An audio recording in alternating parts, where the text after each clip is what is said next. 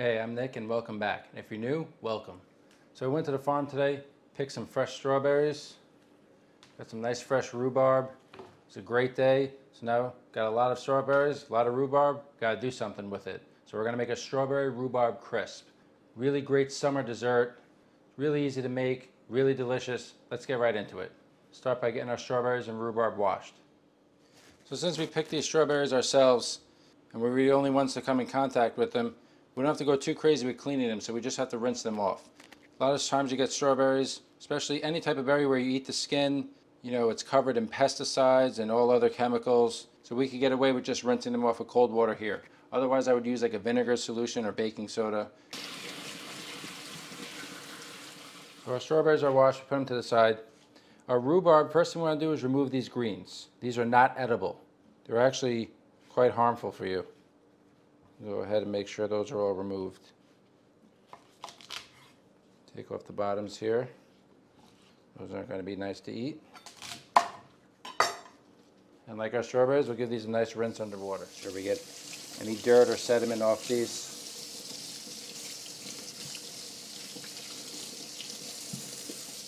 Alright, so we got our rhubarb and strawberries cleaned. So now we're just going to separate them into two different bowls. Take our rhubarb first, and you don't want to cut these too small because they will break down. I like about this size is good, about 1/4 inch. Because we're going to be able to see the rhubarb in our crisp. We don't want it to just completely break down. Right, do that for the rest of the rhubarb. All right, we got our rhubarb. We got 4 cups here. Do the same for our strawberries. Clean them up. Take those off. These are pretty small, so we'll halve these. Same thing, we'll get 4 cups. Equal parts rhubarb to strawberries. All right, we got our strawberry and rhubarb cleaned up. So now we're going to take our sugar and we're going to divide it and add it to our rhubarb. A little more than half to our rhubarb.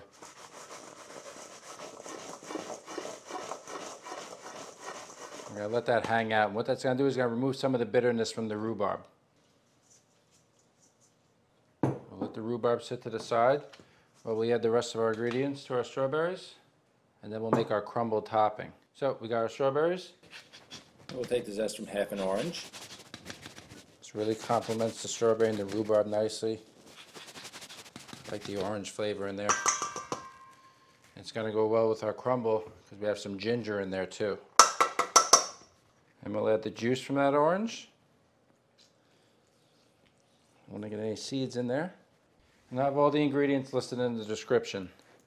Pure vanilla, cornstarch,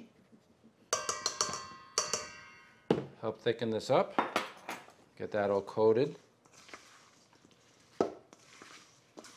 Got the oven preheated to 350. So for our crumble topping, we'll take our butter and have equal parts all-purpose flour, brown sugar, quick cooking rolled oats. Not instant oats, the quick cooking oats. And to that I have a little bit of salt added with some ground ginger and ground cinnamon. So we'll add all this to our butter. You can put this in a food processor if you want. I find it easier to just use these pastry cutters so we don't need to use more equipment, just more things to clean. So we'll just cut this in until it resembles a nice crumble.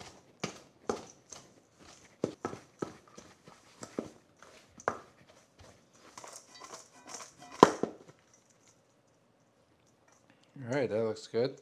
I like to have some nice chunks in the crumble. Give it some nice texture. Alright, add our rhubarb to our strawberries. Mix all that. Smells great, love that orange in there. We'll just add this to our baking dish. Make sure it's nice and evenly spread out. Put this on top of a baking sheet just in case anything bubbles over. And then we'll just put our crumble topping on top. How good does that look? It's really such an easy dessert. And then for some added flavor, we'll take some fresh nutmeg. Grate that over the top, and some fresh cinnamon stick. All right, put that in the oven. We'll check on it in about a half hour. All right, check this at a half hour. It wasn't ready. Let it go another 20 minutes. So we had 50 minutes total in the oven. See, it's bubbling over. Looks awesome. Smells great. That's what you want. Crumbles nice and brown. Let this hang out for a few minutes, then we'll cut it up. All right, let's go ahead and get this plated up. I like to use these mini cast iron pans. Nice vessel for these strawberry rhubarb crisps we got going on here. So we'll just get a nice spoonful right in there. This is still hot. A little bit of ice cream in there. A little mint. Look at that. That looks great. Whew. Have to get a spoonful of that. A little ice cream. The fruit. Delicious. Really good.